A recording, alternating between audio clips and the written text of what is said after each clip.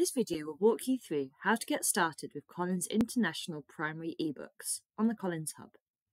For this video, we'll use the example of Collins International Primary English. When you first log in to the Collins Hub as a teacher, you'll land in the library. If you subscribe to other Collins resources, these will be displayed in the library as seen here. Select Collins International Primary English to access the resources. On the next screen, you will see the ebooks and resources you have access to as part of your school's subscription. In this case, the teacher has access to all the student books and teacher guides for all stages 1 to 6. Selecting either the student book or the teacher guide will open up the ebook, which mirrors the layout of the printed book.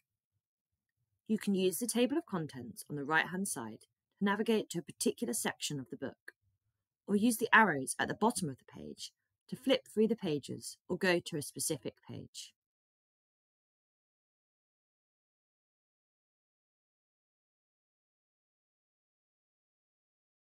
Via the three-dot menu, you can flick between single and double page view,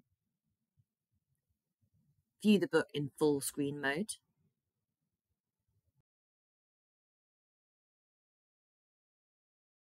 and access zoom options, including fitting the content to the width of the screen.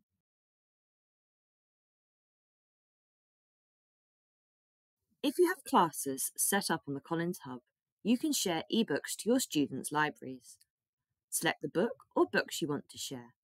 For example, the Stage 3 student book, as shown here. Then click Share to Library. You can either share to all students in the class or to individual students within the class, as required.